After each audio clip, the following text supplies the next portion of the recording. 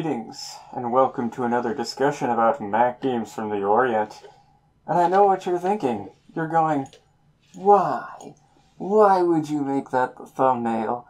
Because if I had to see it, then so do you. Go dong. Go dong. We're off to a good start. I'm not sure if there's much I can say about Go that hasn't already been said, seeing as it's one of the oldest unchanged games in existence. It's been played for millennia, and one can still find Kifu and Sumego that are centuries old. For you chess people, that's game records and a rough equivalent to checkmate problems, but we'll get to life and death in a moment. Anyway, there's plenty of material to find, and may have been much more if the four Go houses of Japan didn't keep their tactics and strategy a closely guarded secret like they were actually at war with each other, which, you know, maybe they were. I know what you're thinking, but Tanara, why are you talking about Go if you can't say anything new about it? Well, hypothetical commenter, we're going to talk about computer Go. Travel back with me to the 90s, or, heaven forbid, the 80s. I wasn't around for the 80s, but as far as I know, there wasn't really centralized servers for playing Go online or programs for accessing them. Cue the comments pouring in telling me there's been servers since the 70s or something. The Smart Go file format, or SGF, did show up in 1987 and is still used today. Far as I know, the Internet Go server was the first, thanks Japan, in 1992, which is now also called PandaNet. Now imagine you're like me currently, and you're the only person you know that's interested in this game of strategy that's way more popular on the other side of the world. Yeah, it's a bit harder to set up a game with a person in the 80s if you don't have a local club, which, even nowadays, all that's at least a couple of hours away for me. It's easy to find someone to play with nowadays. You have multiple populated servers now, some of which are as simple as pulling up a browser tab. If you don't want to play with people, Go programs are pretty strong nowadays. And that's not counting the supercomputer neural networks like AlphaGo, which beat Lee Sedol, one of the best Go players out there, almost directly leading to his retirement, describing AlphaGo as being, quote, an entity that cannot be defeated, end quote. If that's not a terrifying quote, I don't know what is. Did I mention there's an even stronger AlphaGo Zero now? And its successor, AlphaZero? Yeah, that's a thing. We don't have a chance. But there was a time we didn't bow to our computer overlords. There was a time that, even with computers eventually dominating in games like chess, Go seemed like such an impenetrable game for computers to match a human at, both because of the sheer number of moves and the complexity of strategy. In chess, you have one very simple objective: checkmate the king, and each piece can be assigned an approximate value. The complexity of the game reduces as the game continues, and especially with a good book of openings, a brute force method can work for chess. I'm not saying chess is easy, heavens no, just that it's easier for a computer. The basic rules for Go are very simple, simpler than chess. Black starts, each person places one stone at a time. Stones connect horizontally and vertically. Any set of stones completely surrounded is captured. No repeats of board positions, also known as the Ko rule. Despite the simple rules, with a 19 by 19 board, the number of possible games of Go exceeds the number of atoms in the universe, estimated of course, and while the objective of Go is simple, surround more territory than your opponent, the best way to do this is more complex. It's in the name, at least in Chinese, Wei Qi, which literally means something like game of surrounding. Hell, John H. Conway came up with the concept of surreal numbers because of the Go endgame. Math is weird. But let's get to things as they're important, and perhaps most vitally, not pretend I'm an expert. Now I have a lineup of Mac programs here, but how do we test their strength? There is a ranking system for Go, but rankings are only really loosely useful between different associations and servers, especially at lower levels, where the lowest rank can be anywhere from 18Q to 30Q. Or if you're on PandaNet, they just throw you into a beginner class, only hitting 17Q once you win a few games. And yes, if you're in martial arts, Go uses the same Q and Dan system. 1 Dan is the equivalent of a mental black belt, and professional ranks go up to 9 Dan, like poor Lee Sedol we mentioned earlier, and he's a Korean 9 Dan. They're the strictest with their ranks. We could use an ELO system, but I have a better, or at least easier idea.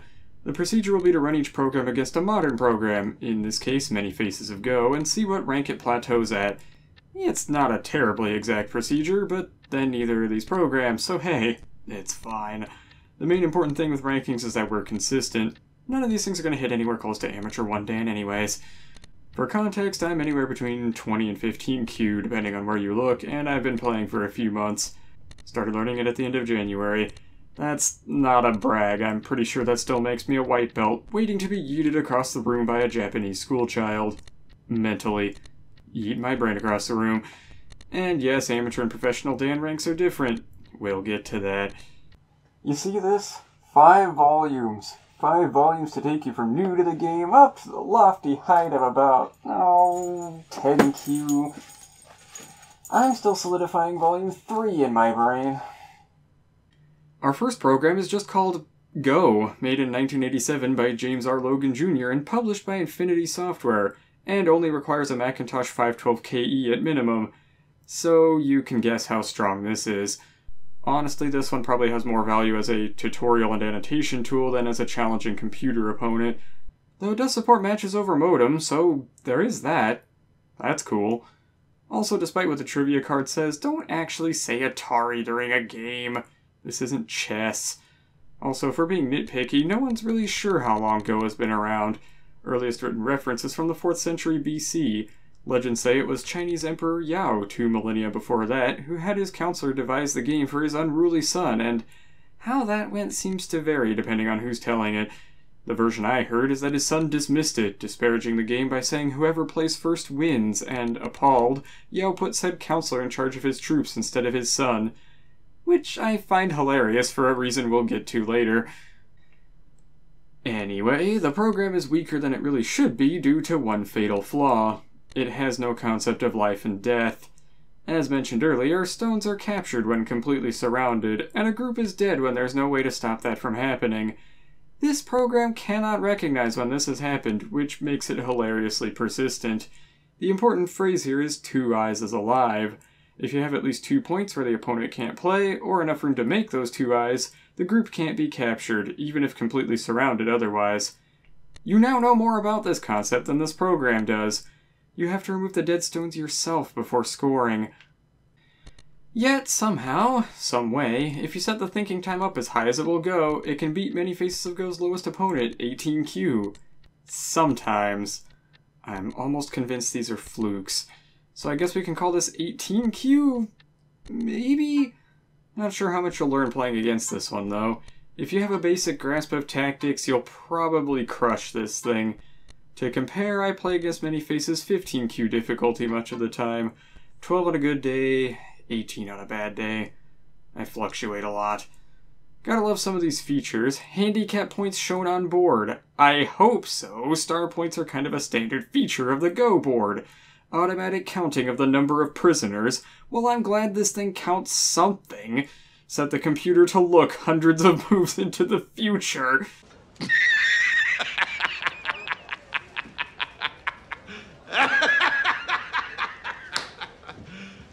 You serious? It also claims to not be copy protected, despite having copy protection questions. Maybe they were planning a more insidious method? Never mind, let's move on.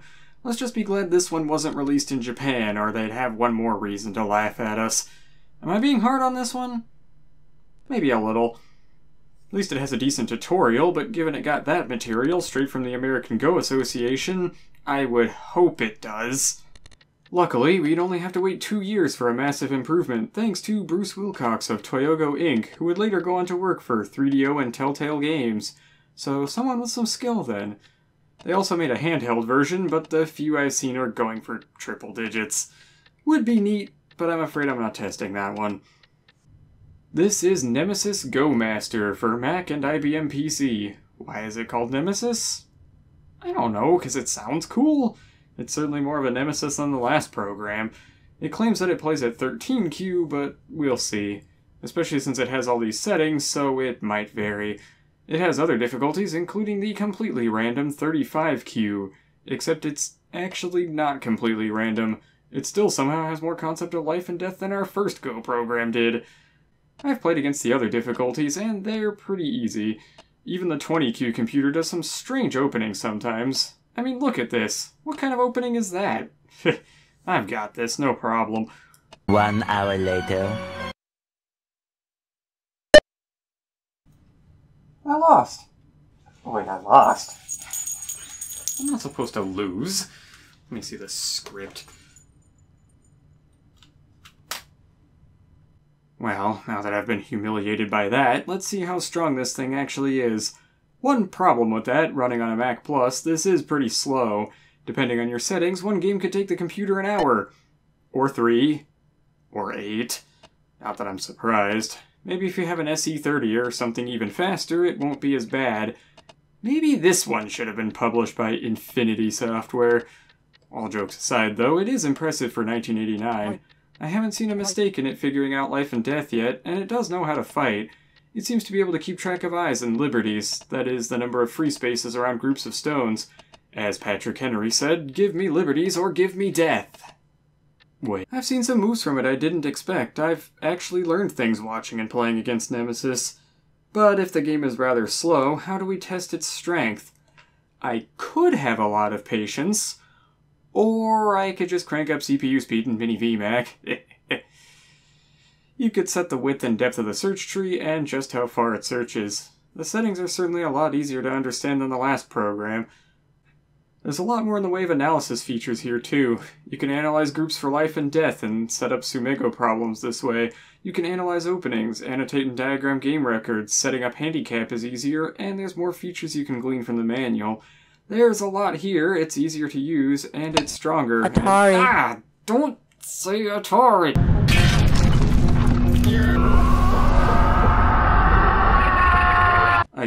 Okay, you know what? It's a program for learning. I get it. But the option to turn it off would be nice. Wait, what? I was distracted by your spouse, Nemesis? What the hell? That must be what the humor option is about.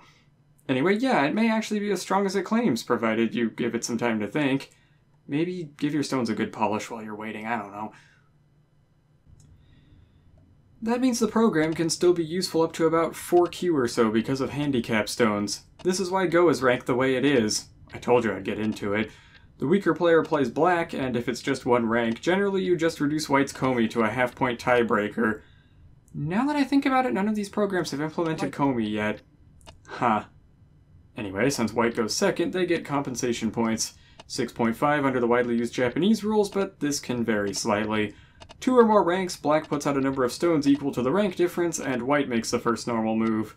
So, say I'm 12Q, and I play a 4Q player at the local club. That's 8 handicap stones. Now let's say that guy faces an amateur 5 Dan, now that guy takes 8 stones, since there's no 0Q rank.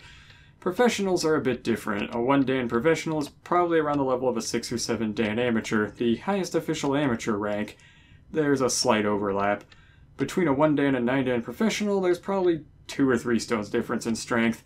At that point, you're getting ranks through wins. I swear, aside from the separate professional ranks, it's very easy to understand. Until you go to servers like PandaNet and DragonGo. They both have ranks up to 10 Dan. PandaNet has a plus and minus for every rank, adjusting the Komi as well, and DragonGo granulates the handicap even further than that, and bleh. You know what? They handle that automatically. We're concerned with discrete whole stones here. Just know if I put DDK or SDK in my profile, that's not code talk. Just double-digit Q and single-digit Q. Side note, you know why they call it DragonGo? It's a correspondence server, so the games tend to drag on. That's a dad joke if I've ever heard one. By the way, remember the legend earlier? Danzu, Yao's son. He wasn't really wrong. Black plays first, and this gives an advantage, hence the introduction of Komidashi. This is hinted at as early as the 19th century, with a story saying that Haninbo Shusaku, asked about the result of a game, simply replied, "I had black." Then Komi rules came about in the 1930s at a lower amount of points, only really standardizing to 6.5 in the early 2000s. 7.5 under Chinese rules, but we get there when we get there. All I'm saying is Yao's unruly son kinda had a point. Anywho, the manual is actually very good at talking about handicap, the rules, basic strategy, how stones connect to each other even when they're not fully adjacent.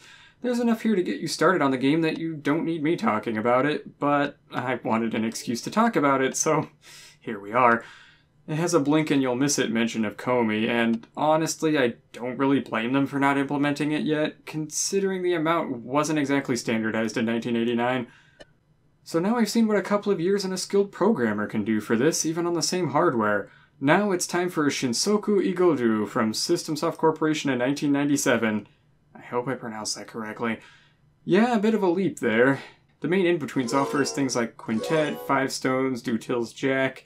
Those are Gomoku programs, which, unless you're playing certain variations, don't use the capture rule at all. It's a Connect 5 game, and the rules vary a bit depending on who you ask. It can be played on pencil and paper, and world championships exist for it. Albeit they use a more complicated opening to attempt to negate Black's advantage, but that's a whole other topic, and people are gonna complain if I try and make this a board game channel. Those are interesting, and they seem like fun little diversions, but we're here to look at SystemSoft's offering, if I can figure out what I'm doing. It's all in Japanese, so I can't read any of it. The manual at least looks like it has a nice tutorial, maybe not on par with NEMESIS, but what we want to know is, does it have any interesting new features, and how strong is it? I hope this runs fine on an English Mac. That's not a great sign. I already couldn't read these options, but now nobody can! Oh boy. Sheepshaver gave me trouble for unrelated reasons, so I tried Basilisk 2 and, okay, it's making moves that don't seem to be appearing on the board? They aren't passes, they're just moves that don't exist. Bizarre. I managed to get a Windows 95 VM going after several restarts. It seemed to be going okay, and then it crashed. I would have said this was the poor thing's way of resigning after losing this group here, but they were still having a really close game. The manual seems to want at least a Power Mac Performa, so maybe running it in Basilisk 2 was just a bad idea. 68K architecture and all. In Sheepshaver it does work fine, however everything about it seems a little bit off. The intro video has a large skip in it, and that's not an emulator problem. That happened in the Windows version too. Even if I do like the atmosphere of it. 90s CG. The graphics, in trying to be realistic looking, are just kind of weird and grainy looking. And no, I don't mean the wood grain. The score uses Komi, but for whatever reason doesn't take prisoners into account, making Infinity Software's Go almost seem justified in listing that as a selling point. The timer seemed to count on one timer, but then deposit that time into the other timer once turns are switched. I haven't seen any life or death mistakes, but this doesn't exactly inspire confidence. Not to mention most programs that are built for PowerPC have an error message for non-PowerPC computers. In fact, I'm curious. Even with the thinking time up, I haven't seen it beat Many Faces' 15Q opponent. Is NEMESIS stronger than Shinsoku Igodou? Alright, time to break the rules. It's time for a one-on-one computer Go cage match! In this corner, the reigning champion playing Go while still taking glances at your spouse. It's NEMESIS! And in this corner, the up-and-coming challenger, the Go player of godly speed, Shinsoku Igodou! Yes, Shinsoku Igodou means something like the path of godlike speed Go, or perfume. What? And just on the low end of the manual's suggested default settings, it fights pretty evenly. NEMESIS would win by Komi, in fact. Any higher, and Shinsoku Igodou has no hope. You had 8 years on NEMESIS, and you just can't beat it. Dang, kudos to Bruce Wilcox, he did a bang-up job with NEMESIS. Now, you could argue that Shinsoku Igodou is faster, but is it? Let's find out. Let's run NEMESIS in the same emulator, Sheepshaver, and see what happens. And it's not that much slower. It's a bit faster in the opening, a bit slower during fighting, kind of balances out. NEMESIS is somehow still the best program we have so far, and even it starts getting confused with big enough groups, so it's consistently trashed by the 12Q modern computer, even when I crank up NEMESIS to obscene levels. But at the turn of the 2000s, something different would happen. The open source community poured over to the Mac. Jeremy Harris started this effort in porting GNU Go to the Mac in 2001, appropriately called Mac GNU Go, and wrapped up in 2003 by Hideyuki Fujiwara. Jeremy Harris admits their program is a little bit buggy, and it may not be fair to try and measure the strength of a program that may make illegal moves. Like that! It just started cheating because I was winning. By his own admission, it is version 0.5 because it's half done. The 2003 version is version 3.2.3 tied to version 3.2 of GNU Go. Now the real question, do we finally, after over a decade, have a stronger Go program for the Mac? Yeah, we do. It consistently beats Many Faces' 12Q computer opponent. Actually, it's beating 9Q and 6Q. Haven't seen it beat 3Q at all, but it puts up a good fight. It took almost a decade and a half, but we finally got something to surpass NEMESIS on the Mac. However, it has less options than Nemesis. There's not even the option to play under Japanese or Chinese rule sets.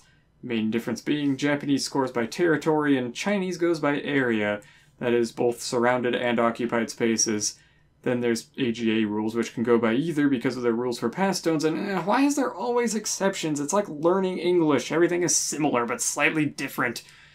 It is open source. Maybe they got other features later. Though NuGo's latest update is in about 2010, but there's other open source projects out there that are definitely much stronger. Still, this is one program I can't seem to beat on its highest level. For now. The rule set used doesn't generally matter much, especially in professional games. I will say maybe learning under AGA rules is better if you're starting out. Any unsure positions can easily be played out, like this one? Yeah, my modern program marked these 4 stones in the upper right as alive. I asked around, and everybody I asked said that it's dead unless black really messes something up. Not that it mattered in this game, white, the modern program, won either way, but still doesn't feel right that a modern program flubbed that. That might be the weirdest thing I've seen so far. Now, it is possible for dual life to happen in some situations, but man, that ain't it, Chief. It crashed. For older macOS 10, there's also a program called Gobon, mostly a visual UI for playing games online and against whatever Go engine you wanted to put into it. So that can't really go into the strength comparisons, as that's just going to vary based on what you use. Of course, now it's 2 decades later, computers are crushing people in Go, and our last bastion of supremacy against the AI has been compromised. Go. Go has changed. It's no longer about nations, tactics, or titles. It's an endless series of proxy battles fought by algorithms and machines. Go, and its consumption of territory, has become a well-oiled machine. Go has changed. Deep learning programs carry deep learning moves, use deep learning Tsuji. Genetic patterns inside their code enhance and regulate their abilities. Opening control, information control, emotion control, battlefield control. Everything is monitored and kept under control. Go has changed. The age of professionals has become the age of neural networks, all in the name of advancing computers to dominate the Gobon, and he who controls the battlefield controls history. Go has changed. When the battlefield is under total control, Go becomes routine. And you know what? You don't have to beat a computer to enjoy a game. If we had to be the best to enjoy something, well, I wouldn't be making any videos, now would I? I kinda thought, with the Mac as popular as it was in Japan, there would be more programs to look at. Or maybe there is, and it's just all in Japanese and not uploaded. I may never know. I just hope this was of some interest, and maybe, just maybe, stoked some interest in the game of Go itself. This is Tanara Kuranov, signing off. Till next time.